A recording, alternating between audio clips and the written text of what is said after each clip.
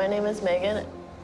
I'm 24 years old, and I am currently sitting in the Carson City jail. Megan's addicted to heroin. My sister loves shooting up.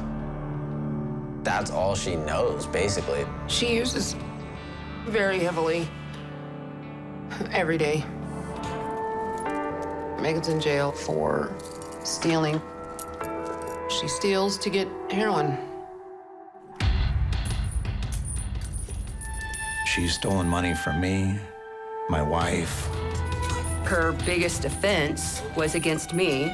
She stole a lot of jewelry, my wedding ring, my husband's great aunt's ring, and a solid gold watch.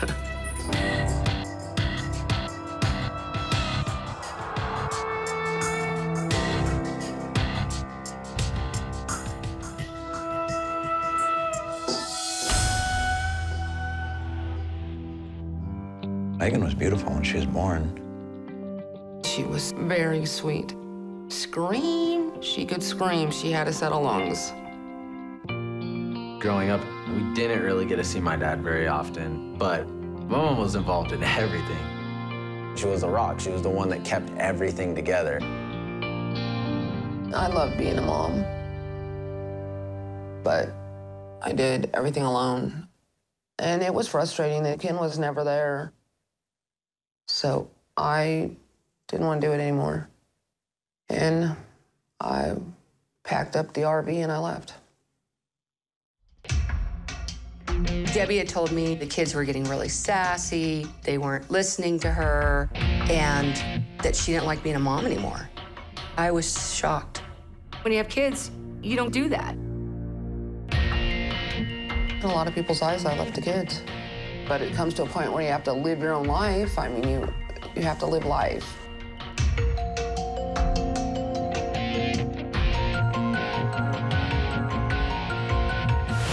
When my mom left, I hated her. I know she left because she wasn't happy with my dad, but I don't know why she had to leave us. I don't understand that.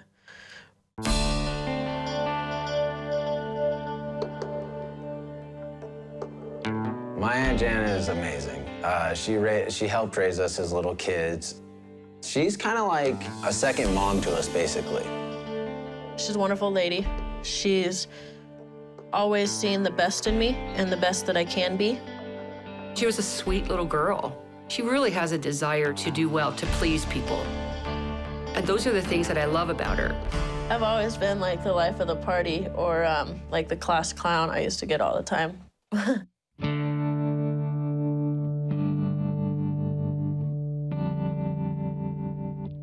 She used to come out to the house and we'd hang out and we had a lot of fun together. I got so happy to have her back.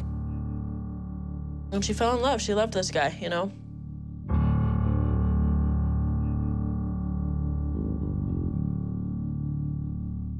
Megan thought Mom's boyfriend was the coolest guy ever. He made her feel like she was worth something. And I mean, he did that with me, too. I started noticing, like, they'd be playing in the pool and her hands would be around his neck. And I mean, I would find myself thinking, this is my boyfriend. What, you know, what are you doing and why are you spending so much time with him?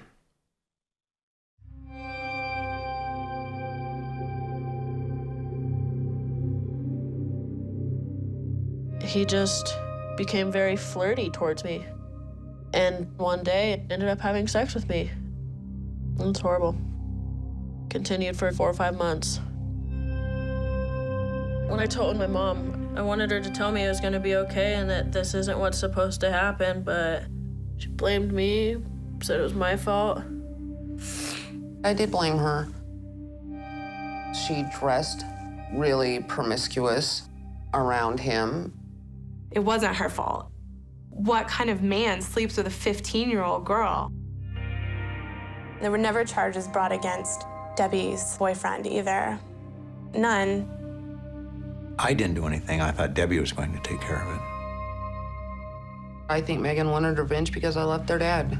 And I found happiness, and she wanted to ruin my happiness. Did a good job.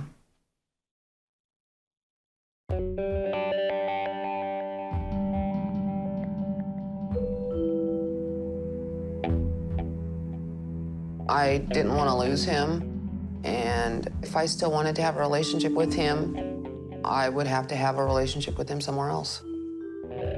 That was literally the dumbest decision my mom ever made in her life.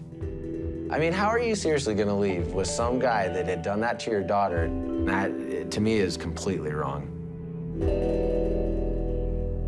When she left, it made me feel ugly and unwanted and not right at all.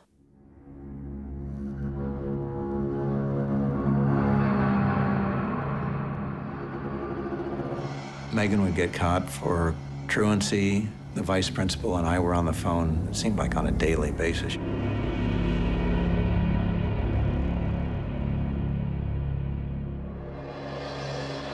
I had her arrested for being incorrigible. Ken loves to pass the buck for Megan. Even when she was a kid, I don't think Ken has ever stepped up and helped her in any way. At that point, Megan felt abandoned by both of them.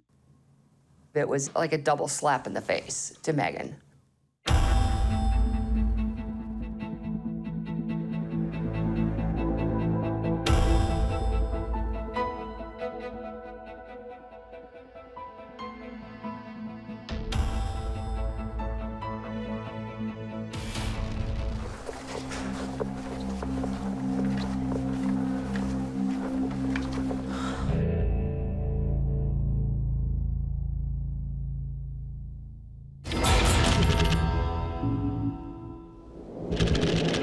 I know I have messed up your life in a lot of ways, and I plead for your forgiveness.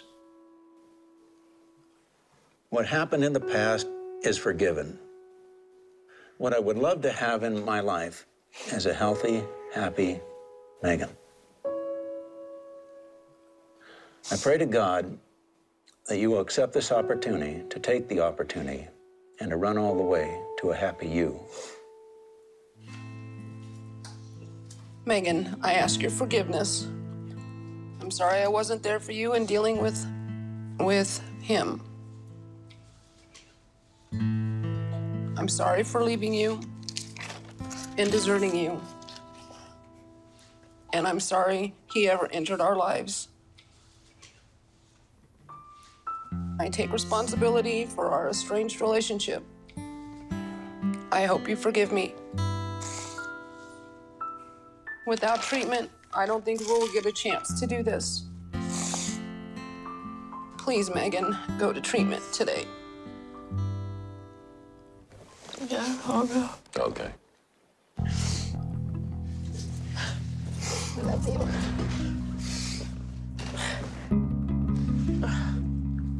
I'm so happy for you.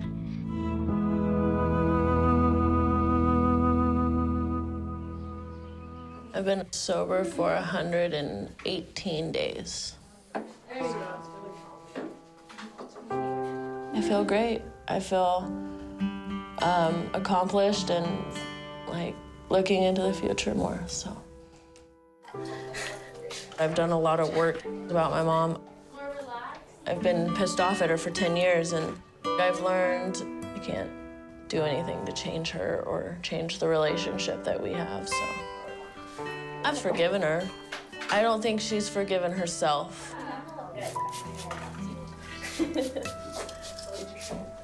The change with my father has been absolutely amazing.